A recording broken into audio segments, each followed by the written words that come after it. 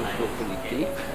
J'ai eu pendant la FIAC sur les murs du jardin des Tuileries something written on a wall, and many years later a lady came to one of his exhibitions and she said, "But that's my work, I did it." She was writing against capitalism, destroying Paris, and everything is about politics all the time when people express themselves outside. And it's a memory of the trace and the expression of everyday life found in the streets.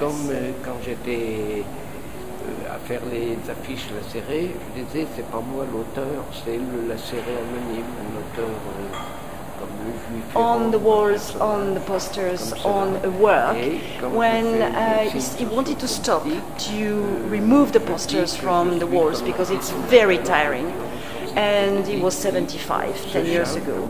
So he saw an inscription with the name of Nixon. Nixon was visiting, and the N had the 3 arrows, and all the letters were symbols.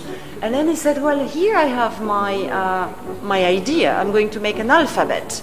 So his graffitis are much more another interpretation of the socio-political communication, which is looking like graffiti, but for him it's more his alphabet rather than a graffiti.